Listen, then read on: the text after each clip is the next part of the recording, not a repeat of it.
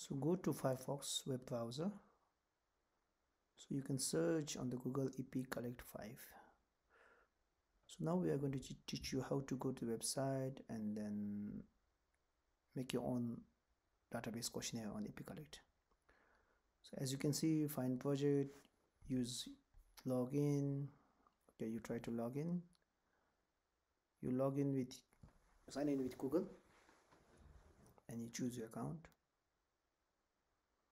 Then yes, I'm logged in already. So my projects now. Go to my projects. See, I have so many projects. To this I button you click and then go to view data.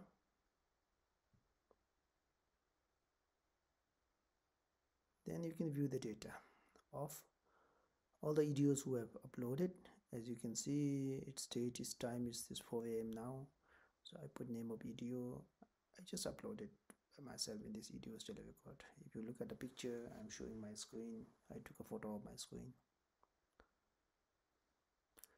If you look at the I button again, Sangetle work from home making EpiCollect tutorial.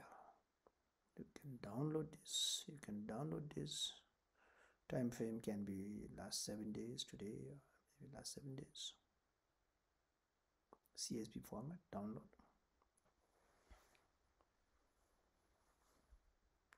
Save file. It's going to downloads.